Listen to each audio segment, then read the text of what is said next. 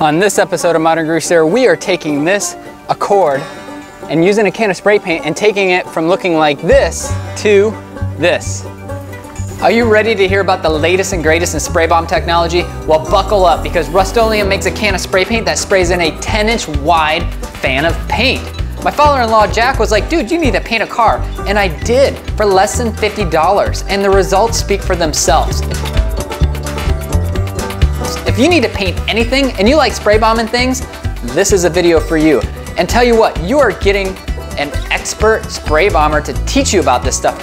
So why should you trust me on painting something with a can of spray paint? Well, I've been spray painting things since I was a little kid. I was spray painting model airplanes and cars. And eventually when I was in 3rd grade, my mom's van bumper was rusty on her 91 Dodge van. So in 3rd grade, I took that thing, sanded it down, repainted it for her. And then I found an old bike in a barn and I pulled that out and I painted it with 3 coats of candy apple red that I sanded in between. And then I actually made a stencil for the paintwork on the front. And then I did a chopper from the 70s. And then eventually I moved up to cars. When I was 14, I started doing all the bodywork on my 1965 GTO. And I had fiberglass resin and shredded fiberglass, and I had to rebuild some of the fender arches out of chicken wire. And there's my trunk full of Bondo and all the nasty, terrible things that I was working with. But by the time I got to drive it in high school, it was actually looking pretty good. And in that time, when I was 14 and 15, my aunt was like, hey, will you fix my car? I got a big dent in it. And then I had a couple Mustangs for the parades in high school. I spray bombed those, painted a sailboat, I painted some scallops on my Volkswagen, painted some slime on my buddy's Caravelle, painted some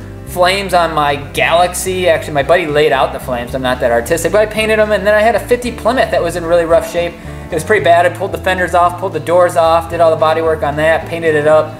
And I had Jeep Wrangler and had a whole bunch of cars that I spray bombed. And the big thing is that I didn't have a lot of money and I didn't spend a lot of money on these things. So the same thing goes with this Accord. I put a challenge out. I'm like, I can do this for under $100. And now that they make this Rustoleum that sprays it in 10-inch wide fan sprays, shoot, I wish I would have had this years ago when I was painting stuff with the old spray bomb method. So I do have an extensive resume on spray bombing stuff, just not doing things the right way because I had nobody to show me. It's all self-taught. This is the easier way, I think. This sprays in a 10-inch wide spray and it's called Rustoleum Turbo Spray System. It's for large projects. Well, this is a large project and I'm gonna give it a whirl. Now there's no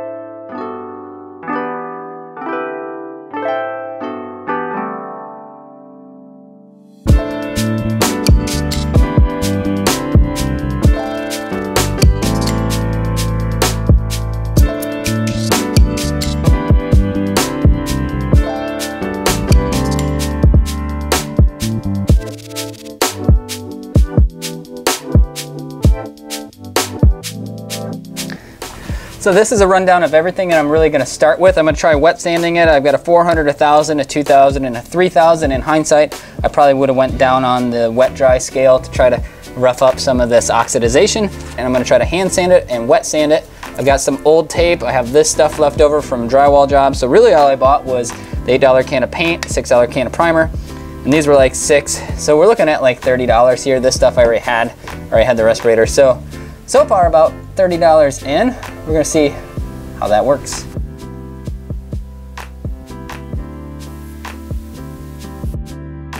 So I am doing a rattle can job on this, so I'm not gonna spend a whole lot of time, but I am gonna work a little bit on preparing it, making sure that it's nice and smooth before I go to put any paint on it.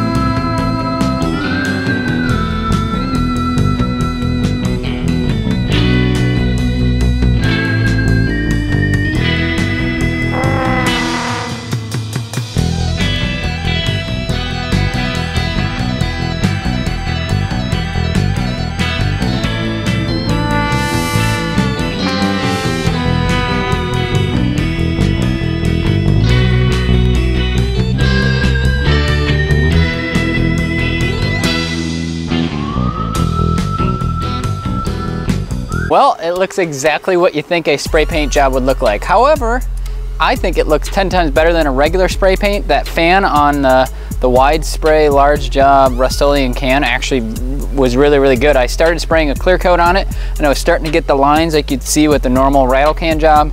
So I stopped and I recoated it with the Rustoleum. I mean, if you're gonna paint a trailer, it's gonna sit in the sun, then why not paint a car, right? If I gotta repaint this thing in a year, it wasn't a big deal.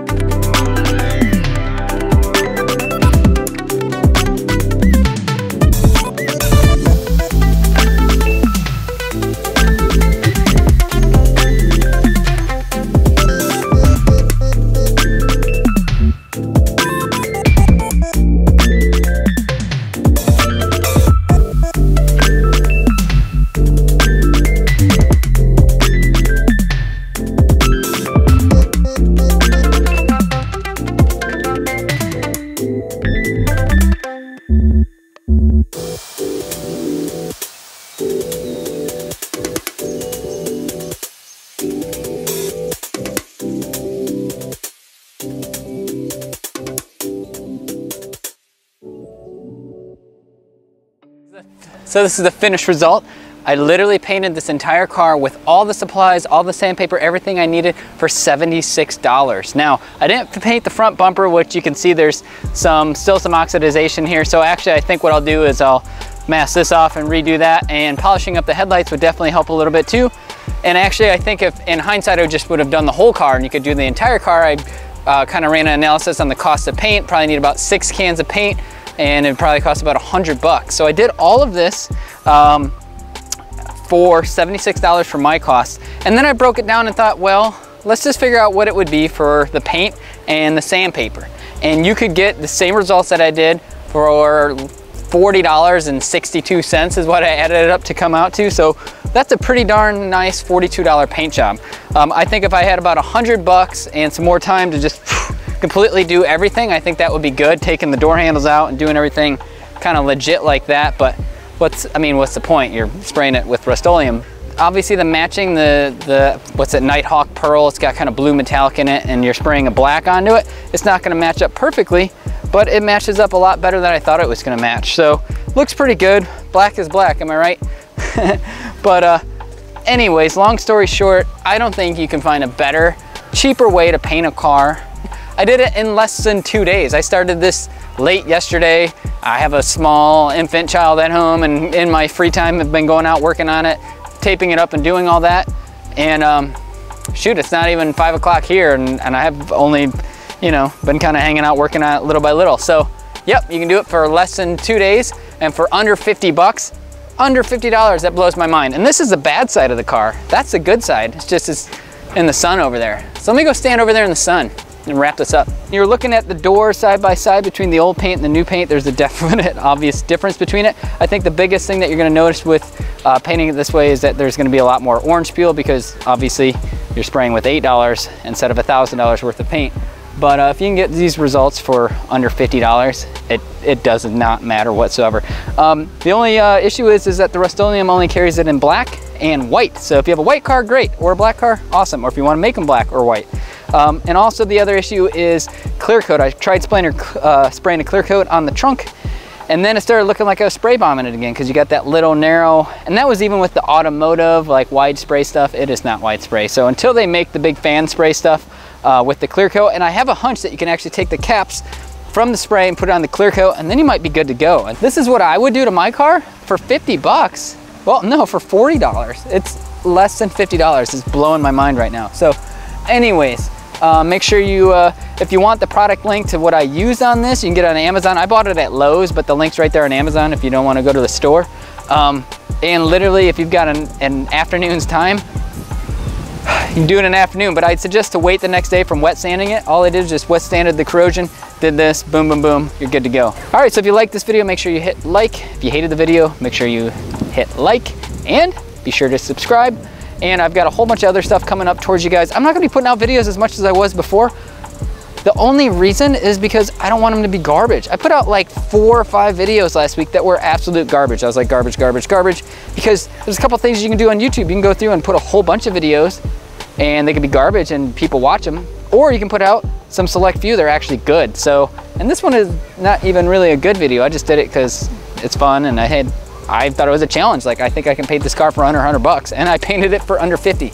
But long story short, I am in the works of making a 12 valve Cummins powered 12-foot John boat, which is gonna be hooked up to my 12 valve Cummins truck, hooked up to my John boat. I've got some plans with that in the works, trying to get the fire station to donate a used fire hose for that. Weird, right? And some other good fun things coming your way. And also I want to take the 12-foot stack and make it a 24-foot stack, but not really sure the logistics and how I'm going to make that work. But those are my plans, to take my time and make actual good videos instead of garbage stuff. So if you don't see anything for a while, it's not that I'm not doing anything, it's I'm planning something better instead of just pumping out garbage videos. And I'm getting a little bored with like following a car around with the camera. I mean, it's cool, but it's just a lot of work. So I want to do stuff that's fun. This was fun. So anyways, this channel is nothing but a hobby. So make sure you stick around, make sure you check it out. If not, I'm still going to keep making them. Catch you next time.